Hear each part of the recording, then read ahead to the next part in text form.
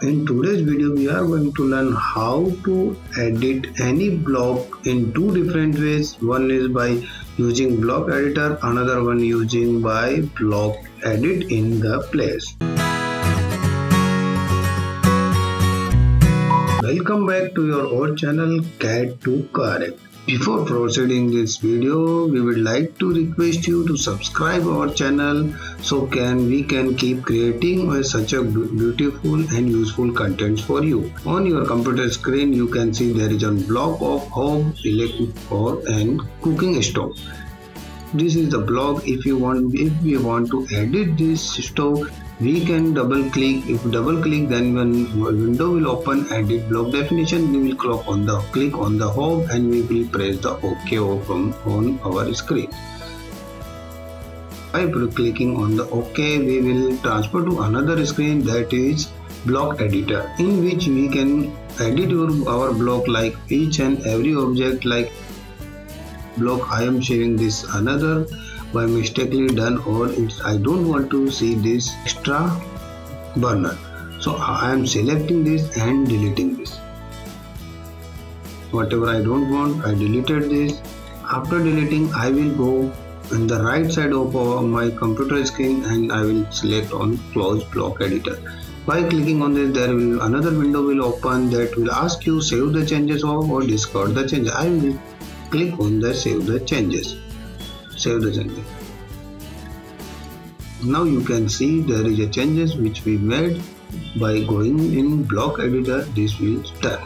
Sometimes we require to change the block without going anywhere, without going to in block editor. Like this is the basin. I want to edit this basin but don't want to, because if I will double click and go to the block editor, I will not know the reference line of any my drawings. So avoiding this, we will not use this method. We will use, like, we will click on the basin and then right click on that object.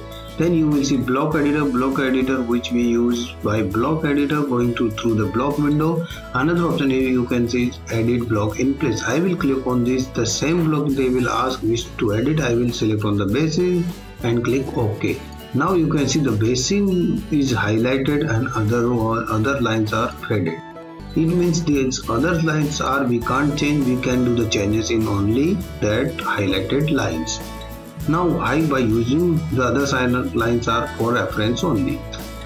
By using this method, I can stretch my basin.